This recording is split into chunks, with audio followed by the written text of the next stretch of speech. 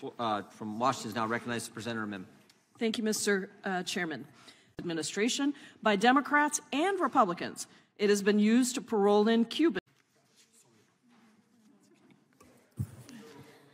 Point of order reserved by the gentleman from Arizona. Amendment to the amendment in the nature of a substitute. Without objection, the amendment is considered as read. The gentlelady from Washington is now recognized to present her amendment. Thank you, Mr. Chairman.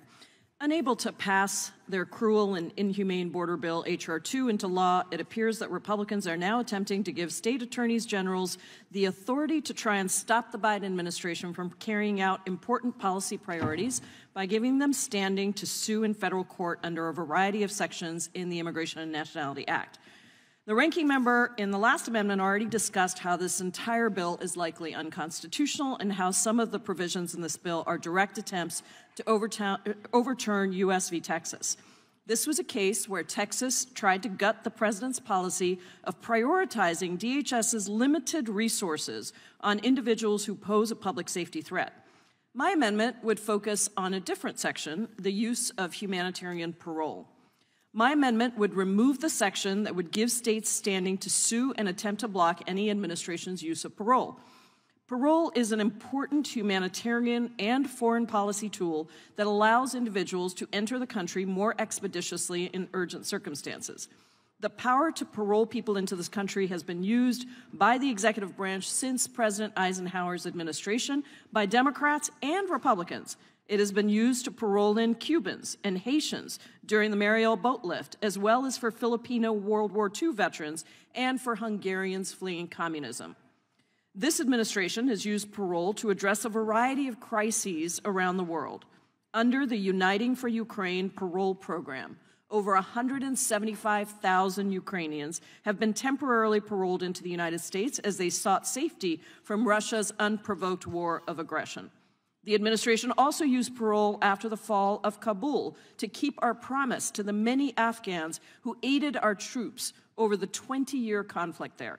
And most recently, parole has been used to alleviate pressure on the southern border through the Cuba, Haiti, Venezuela, and Nicaragua parole program, which started in January 2023.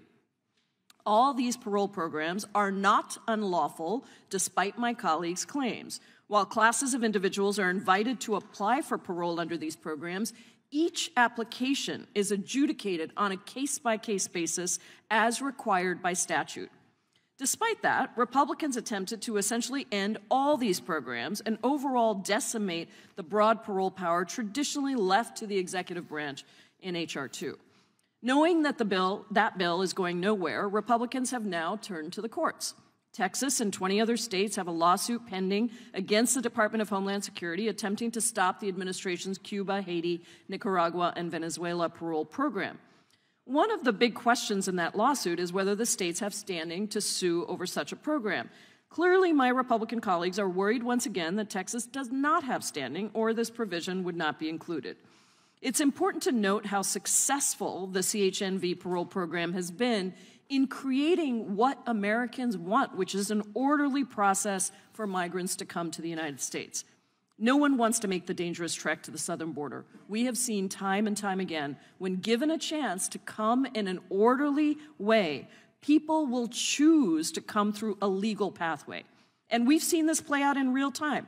In late 2022, the number of Cubans, Haitians, and Nicaraguans crossing between ports of entry was on the rise. However, since the implementation of the Cuban, Haitian, Nicaraguan, Venezuelan parole program in January of 2023, encounters of Cubans, Haitians, and Nicaraguans between ports of entry are down over 90%. We have also seen how the reverse can happen. President Donald Trump did all he could to decimate the legal immigration system. For example, when the Trump administration cut off refugee processing from the Congo, we started seeing Congolese refugees at the southern border where we had never seen them before. By attempting to end this vital parole program, my Republican colleagues are showing us once again what we have heard for this whole hearing. They are not interested in solutions. They don't want to work in a bipartisan way to address the situation at the border by fixing the underlying system, nor by giving Border Patrol the resources that it needs. Instead, They said the quiet part out loud. Donald Trump did, many Republicans on the other side did. They want to keep a broken immigration system out there as a campaign issue. They want to scapegoat and fearmonger about immigrants and immigration. Ending the ability of this administration and future administrations to use parole will create chaos and dysfunction at the border. I hope my colleagues will support my amendment, and I yield back. Gentlelady yields back. The chair now recognizes the gentleman from Texas, Mr. Roy. I thank the chairman. I would note that we've had a number of conversations about the legislation of the Senate. I associate myself with the remarks of the gentleman from North Carolina that the legislation from the Senate was very specifically designed to deflect by my Democratic colleagues their utter and complete failure when it comes to the border. That is precisely why that bill was done. It was done heading into an election season knowing full well that it would fail, had zero chance of success, so they could try to pass the buck. The fact is it was flawed on numerous levels. Specifically, it would have codified President Biden's failed asylum rule, which eliminates the adversary component of immigration proceedings, meaning ICE attorneys are no longer part of the process, eliminating cross-examination. Catch and release. It specifies that migrants who cannot be detained will be released and placed under the supervision of, quote, alternative detention programs. It would have codified releases, which flies directly in the face of the requirement to detain. It would have enshrined floors for family units and unaccompanied alien children. The bill mandates families released in the interior under alternatives to detention and maintains the status quo of releasing unaccompanied alien children. And by the way, those numbers didn't even apply to the outrageous caps that set the standard flow close to 5,000, which would have meant 1.8 million per year. It put lawyers in place for illegal aliens to the tune of $350 million. Parole, it would have codified and expanded the unlawful use of parole. The unlawful use, which flies in the face of what the gentlelady was just describing, because in the statute, the specific language says, in his discretion, parole in the United States temporarily under such conditions as he may prescribe only on a case-by-case basis. This whole notion of categorical parole flies directly in the face of what the statutes contemplate, literally in black letter text. And the administration ignores it. And they do so intentionally. And they do so in such a way that floods the zone, so that we end up with situations like we had 1,000 illegal aliens from Venezuela rushed and nearly breached the El Paso port of entry. We've had numerous situations constantly dealing with the border because this administration is blatantly disregarding the specific text of the law. The Senate bill would have codified this mass migration efforts by the administration. They did it intentionally. That's why the Senate Democrats wanted that. Yep. They did it on purpose, so that my colleagues can do exactly what they're doing in this hearing, trying to deflect their failure that is causing untold damage to the American people, causing untold deaths of fentanyl poisoning to the children, including in my district, where I represent.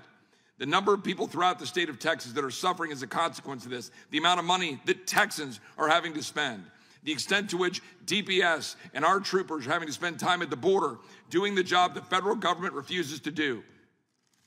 And very importantly, with all due respect to my colleagues on the other side of the aisle who said otherwise, the extent to which Border Patrol agents are delighted that we impeached Mayorkas, are delighted that Governor Abbott sent people down to the border to do what the federal government won't do. They are so thankful, calling us specifically saying, thank you for doing that. Thank you for putting the razor wire down there. Thank you for standing up in Eagle Pass. And thank you for impeaching Mayorkas, because they're sick of it. They're sick of a secretary who lied about them, who literally knew and had a briefing specifically that there was no whipping of Haitian migrants, and yet went to the microphone and perpetuated that false trope that somehow these overwhelmingly Hispanic Border Patrol agents were acting racist in saying they were whipping Haitian migrants, which was clearly false based on every photo that was put forward. That is your Secretary of Homeland Security. That is the face of the Biden administration. And that is what my Democratic colleagues want to run away from, because they know it's a complete and total failure.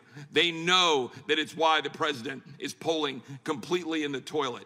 because the entire nation knows that wide open borders is endangering the American people, endangering the very migrants that my Democratic colleagues say they want to support in the false name of compassion, while they get sold into the sex trafficking trade, get abused by cartels, end up dying along the Rio Grande River, dying on ranches, while ranchers have to find dead bodies on those ranches in Texas. And then they want to come in here and say that my friend from North Carolina is somehow flawed for wanting to say we want to make sure that states have the power under the Constitution to go before a court and say they demand redress for the fact that the federal government refuses to do its job. Yes, we impeach the secretary. Yes, we should be able to go into court to enforce the laws that are put before us to make sure that our country is safe and to make sure that we can do the job that the federal government refuses to do. I yield back. Of prioritizing DHS's limited resources on individuals who are in U.S. v. Texas.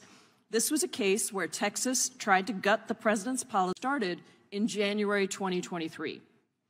All these parole programs are to enter the country more expeditiously in urgent circumstances. The power to parole, to keep our promise to the many Afghans who aided our troops is an important humanitarian and foreign policy tool that allows individuals